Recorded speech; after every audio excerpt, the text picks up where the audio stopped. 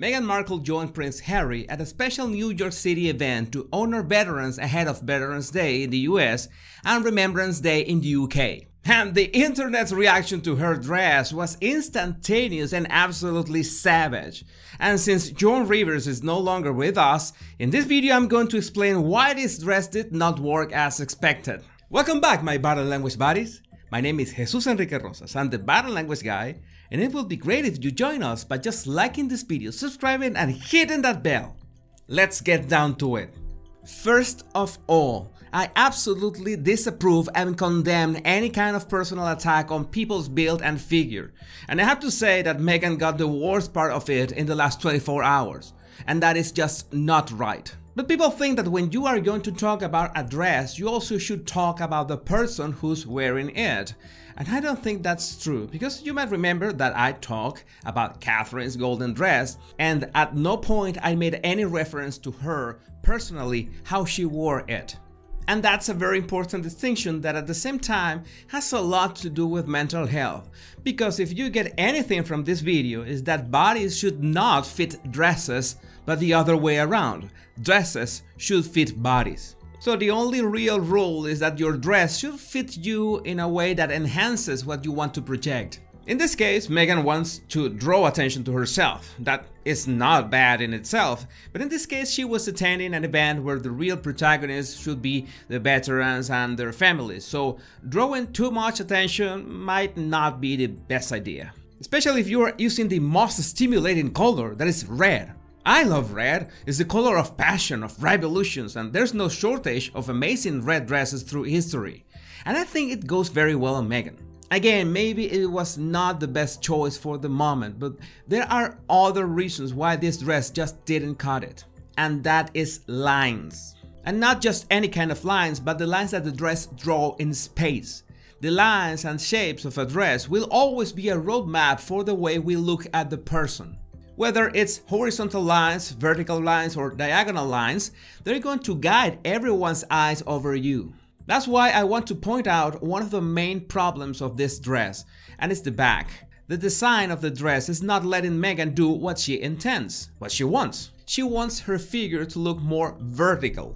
That is helpful so you can look taller, and that's normal since Harry is way taller than her. And in this case, she's also using her hair high up, so it adds to that taller effect. So there's no doubt that this was Meghan's intentions. But there are a few problems with the back of the dress that completely derail that. First, there's a full contrast line defined by where the dress ends and her back skin begins. There's an absolute division that makes a horizontal line that cuts her figure bluntly in two areas and creates a stop in the way people perceive her presence. Ideally, you prefer your dress to not have any hard visual stops, so the eyes can sweep up and down and emphasize your vertical dimension. The other problem with this is that if the dress doesn't cover your shoulders, you must be aware that you'll be drawing attention to them. And shoulders that attract attention is usually a masculine trait. It's something that makes us men look broad and strong. So shoulders are naturally related to a horizontal or wide dimension. So we not only have a high contrast line with the edge of the dress, but at the same time the uncovered shoulders enhance her horizontal dimension. Maybe if you're a taller woman and your shoulders are not that broad, then you can get away with showing them. But again, the lines of your dress should be mostly vertical.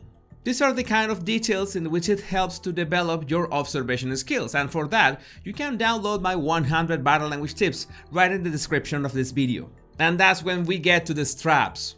The straps are diagonal, so in some way they help add some verticality to the dress. But the problem is the dimension of the straps. They are really tiny, and there's this phenomenon of contrast by just looking at something with a reference. Let me explain. If I showed you this rectangle, you're looking at it with no other reference to judge its dimensions. But if I add a second, wider rectangle, you might say that the original one is slimmer, right? And if we change the second reference and instead add a very thin rectangle, that perception of the first will change. You'll now say that it's wider. But in the end, it's still the same one. Now, what happens with the dress straps?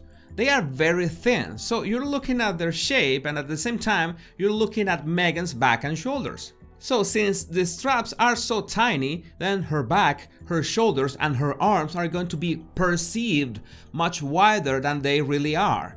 Again, those tiny straps are reinforcing the horizontal effect that was not Meghan's intention.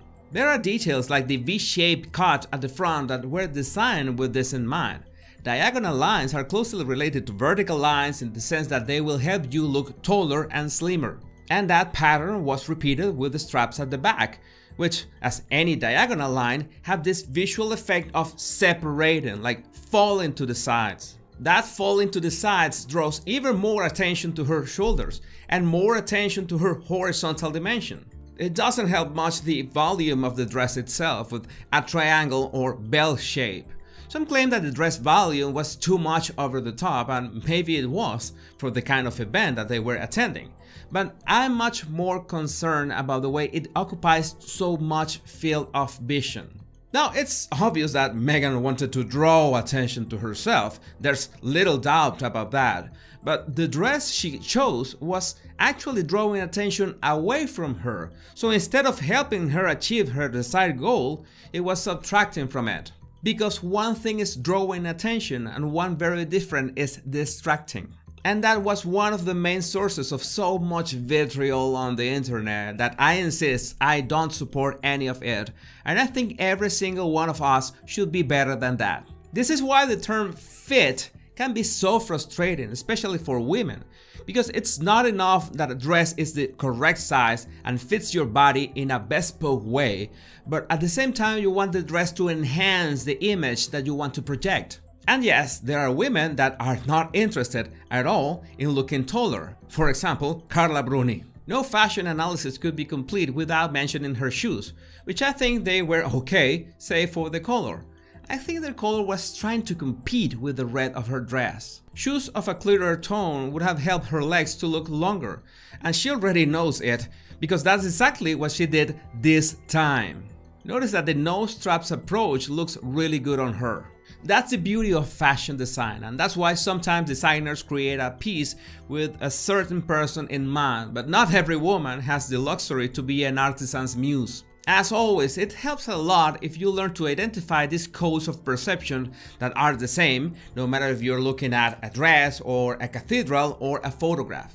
But the essence is to be comfortable with your own body and realize that we are all different and we are going to feel under pressure sometimes. I mean, I'd like to have Ryan Reynolds abs, but at the same time, I love English breakfast, so it is what it is. Just make sure you dedicate some time to reflect on the current state of the flesh temple that you live in. It will be well invested time. If you want to support my channel and help me make more videos, all you have to do is like, subscribe, and hit that bell so you don't miss any of my body language analysis and tips. My name is Jesus Enrique Rosas, and I'll see you soon, my body language buddies.